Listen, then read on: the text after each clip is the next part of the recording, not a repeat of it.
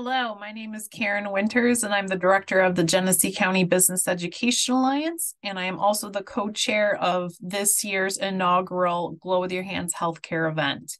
The purpose of this brief webinar is just to give our GCC staff and healthcare programs some insight into what this event looks like and how your respective programs can get involved. I'm just going to show you some slides to just keep our webinar kind of organized. And as always, you're more than welcome to contact me with any further questions or concerns that you might have about how you can get involved in this event. So without further ado, I'm just going to share my screen here. So this is Glow with Your Hands Healthcare. This event is a sister event from the success of the Glow with Your Hands Career Day that we have hosted at Genesee County Fairgrounds since 2019, promoting careers in advanced manufacturing, agriculture, food production, skilled trades, and it is an event targeting students in grades 8 through 12 in the Genesee, Livingston, Orleans, and Wyoming counties. Just like the successful event that we have had, we have heard from our partners in healthcare who have said we're desperate and in need to do some outreach with some local students and teach them about the many different career pathways and opportunities in healthcare. So Glow with Your Hands Healthcare is now being organized as another annual event and hands-on career exploration opportunity. The date of this event is going to be Friday, March 24th, and it will be hosted at the GCC Batavia campus. Already so far, we have commitments from all 28 public school districts, and each school district is expecting to bring between 25 and 40 students, again, in the grades of 8 through 12.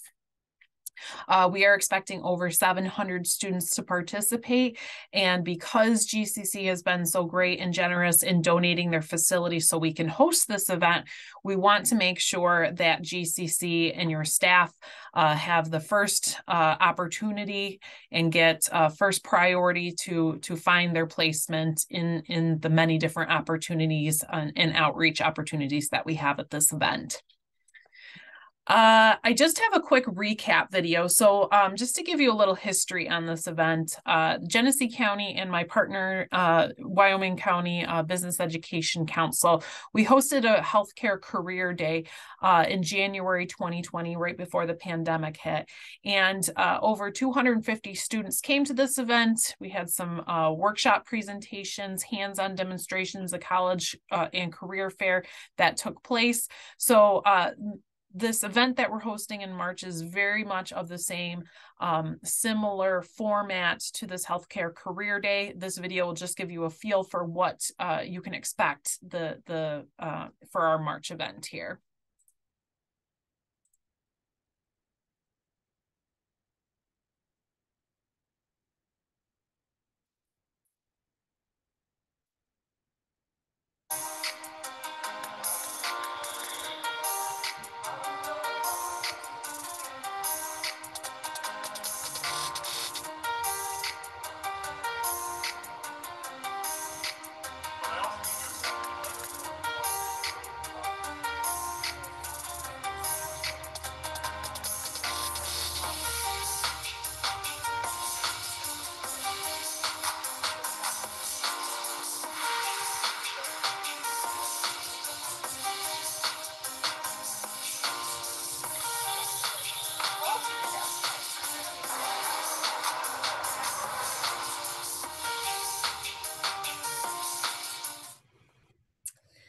So as you can see in that video, we had workshop presentations in GCC classrooms where we brought in healthcare professionals, medical professionals to speak to their specific career and industry.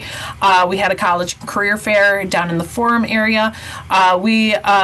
So a little information about the day of event logistics. students' start time, end time of this day. So if you need to plan accordingly, it gives you a little bit of a snapshot as to what this day is going to look like. So our school districts are going to arrive at GCC between 9 and 9:30, and we will be kicking off a 4-block rotation starting at 9:45. Each of these blocks are about 45 minutes in length, and the students will have a lot of opportunities to participate in different workshop presentations, nursing demonstrations, the college career fair, and of course, lunch first responder demonstrations. Around 1:30, that is when all of our school districts will be departing and heading back to campus, so our end stop time would be around 1:30. A little bit more information on the different blocks that these school groups will be rotating through. In the forum area, we will have about 40 to 50 vendors, exhibitors taking place in our college and career fair. We will be inviting some schools, some colleges, universities that have healthcare programs, mainly have affiliations with GCC. There will be other healthcare providers, organizations setting up tables and information as well. The one thing I would stress to anybody who's interested in setting up one of these tables is please make sure that you provide some sort of hands-on demonstration. We really want the kids to engage with these careers, and if you strive to make your table the hot attraction for kids to kind of come and see and really get a feel for what your program is like and the type of hands-on activities they'll take part in as part of your program, that is really what our goal is. All of the students will go through a nursing presentation and demonstration. We recognize how important nurses are, and we realize that a lot of kids aren't educated as to the many different opportunities in nursing there are. So we will talk to the students about the difference between a CNA, an LPN, an RN, a nurse practitioner. And then students will come out of Steiner Theater where this presentation is taking place and head to the lobby area of Steiner Theater where we'll have some tables, some hands-on demonstrations. So different hands-on things that nurses do on a daily basis, such as taking a patient's vitals, learning how to change patient's clothing or change the bedding, many different opportunities such as that.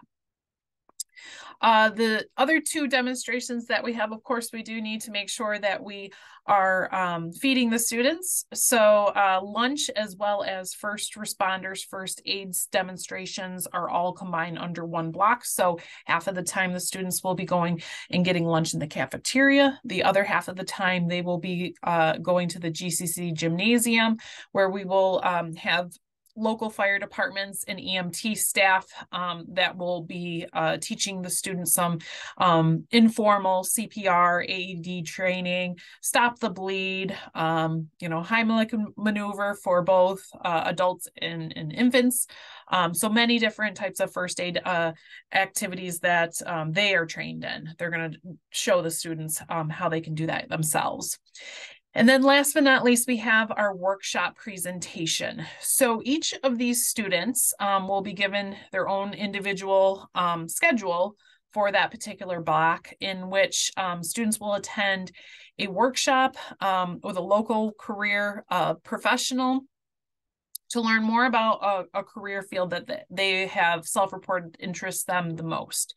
So students prior to this event, they have to take a Google registration and rank on a scale from 1 to 10 their interest in learning more about certain careers. So these are the different workshop topics that we are giving to the students to explore and just kind of evaluate their interest in learning more. The report that they generate helps event organizers select one of these workshop presentations for those students to attend the day of the event. So they will not go to all of them, they will just go to one of them. We have told them that, of course, we can't guarantee any particular attendance in a workshop, but we will try our best to make sure that it is a topic of interest for these students. As you can see from this list, there are several programs on here where I know that we have some GCC courses, GCC programs that would have a great opportunity to talk to those students who are really contemplating a career in these fields. So, you know, we certainly want GCC PTA to have a presence and maybe talk about the difference between what it means to be a PTA versus a physical therapist. What does a respiratory therapist do? The vet science and vet tech program with Dr. Kakamis. You could also have your mental health division and counseling program featured as part of this day. So we really just want GCC to be aware of this opportunity. And if you see a fit, we want to give you the opportunity to say if you're willing to participate before we approach anybody else. Okay. And let me just walk you through next steps. So we are working to try to get all of the vendors, exhibitors to complete a Google form registration as soon as possible. The link that you see on your screen is the link to the Google form. What I will also do, Ann Valento in GCC ACE program, she is our contact and liaison on the event committee. If you have any questions or concerns, you can always reach out to Ann. I have also put my contact information on the screen as well. We really encourage all of you to please consider being part of this event. With this being our first year doing something big to this capacity, we recognize that there might not be the awareness that this is taking place at your campus, but we certainly would like to partner with you in some capacity, whether it's just showcasing what your program does, helping those students line up with how they can get involved in your program. Really, the sky is the limit. So I hope you have learned a little bit more about this event and how you can get involved. Again, if you have any questions or concerns, please feel free to reach out to myself or to Ann Valento. Thank you so much.